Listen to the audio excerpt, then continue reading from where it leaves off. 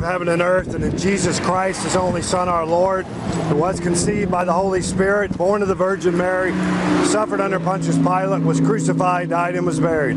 He descended into hell, and on the third day he rose again from the dead.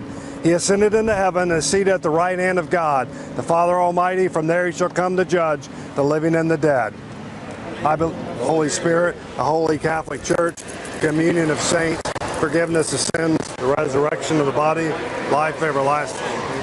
Our Father, who art in heaven, hallowed be thy name. Thy kingdom come, thy will be done, on earth as it is in heaven. Give us this day our daily bread, and forgive us our trespasses, as we forgive those who trespass against us. And lead us not into temptation, but deliver us from evil. Amen. For the virtues of faith, hope, and love. Hail Mary, full of grace, the Lord is with thee. Blessed art thou among women, and blessed is the fruit of thy womb, Jesus. Holy Mary, Mother of God, pray for us sinners now and at the hour of our death. Amen. Hail Mary, full of grace, the Lord is with thee. Blessed art thou among women, and blessed is the fruit of thy womb, Jesus. Mother of God, pray for us sinners now and at the hour of our death. Amen. Hail Mary, full of grace, the Lord is with thee. Blessed art thou among women, and blessed is the fruit of thy womb, Jesus. Holy Mary, Mother of God, pray for us sinners now and at the hour of our death. Glory be to the Father, to the Son, to the Holy Spirit. As it was in the beginning, is now, and ever shall be, world without end. Amen. Mary, you said yes to becoming the mother of Jesus. Though you had great privilege of being mother of our Lord, Savior, and Messiah, your yes was given in light of great risk to your reputation, your future, your relationships, and even your life. You were subject to false accusation. And if not for God's protection and the love and openness of Joseph, you could have been stoned to death. Thank you for your courageous yes to life and to God's will in your life.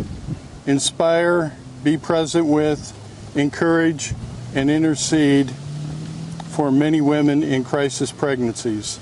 They also face great risks and challenges and need courage to say yes to life in a society that pressures them to seek abortion as a false solution in their desperation.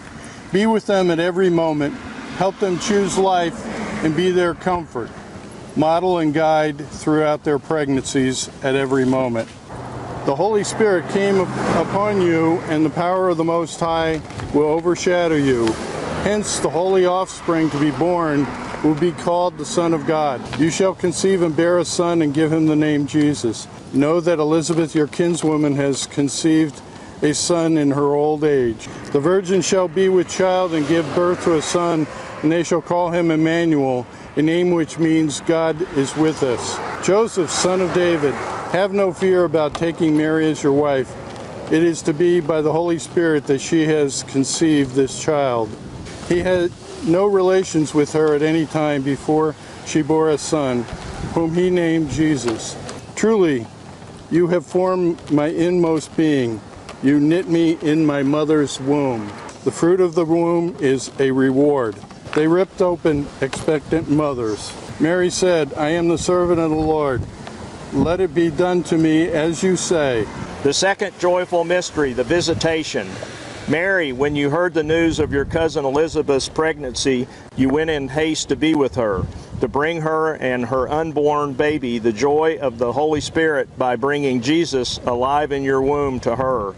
It is so easy for us to tell women not to have abortions. We are called not only to speak out for life, but also to put our respect for life into loving service.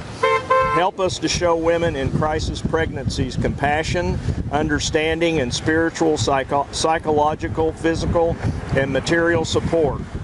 Lord, bless the work of crisis pregnancy centers, of Birthright, Bridge to Life, Good Counsel Homes, and all pro-life organizations who provide help to women in crisis pregnancies and all the people who work in them. Help all of us to do our part in supporting their work. Consecrate their work and bless all the women, the babies, and families to whom they minister.